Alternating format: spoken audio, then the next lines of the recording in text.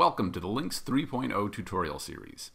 I'm Sam Christoff from LabVIEW MakerHub, and in this series I'll show you how to write LabVIEW applications and deploy them to run on a BeagleBone Black or Raspberry Pi.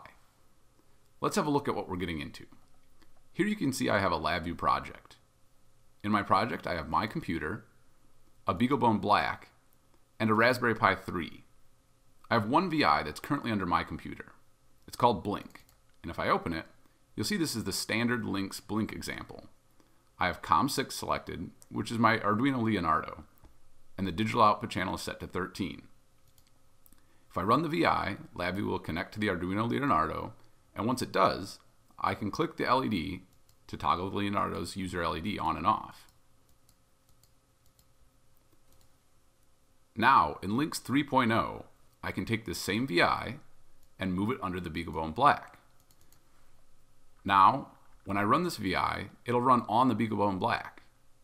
But right now it's set for serial, and I need to set it to use local I/O. So in the block diagram, I'll change the LINX open to local I/O and get rid of the COM port. That's all I have to do. I'll change the digital output pin to 7, since 13 isn't on the BeagleBone Black, and now I'll run the VI.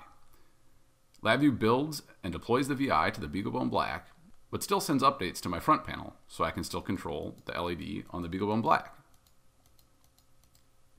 I can take this same VI, stop it, and move it under the Raspberry Pi 3. Now when I open it up, I'll change the digital output to 7, and we can see it's still set to local I/O. So all I have to do is click Run.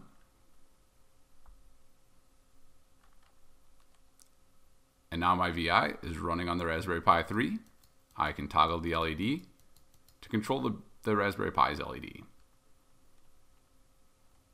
In this tutorial series, we'll learn how to write VIs using the LINX API to control the I/O on the BeagleBone Black and the Raspberry Pi.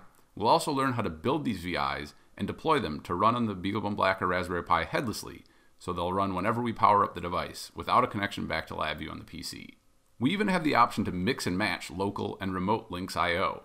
So I could have my BeagleBone Black talk to a ChipKit WF32 over Wi-Fi using the same LINX API. Keep watching the rest of the LINX 3.0 tutorial series to learn how to get started.